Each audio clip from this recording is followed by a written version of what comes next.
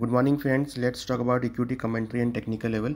As expected yesterday, we have seen that equity market closed on a positive note. For today, we are expecting a same trend and we are recommending buy in Nifty and Bank Nifty on the support level. For today, Nifty support at 17,700, resistance at 17,980. Bank Nifty support at 41,200, resistance 41,800. For today, we are recommending buy in Nifty and Bank Nifty on the support level.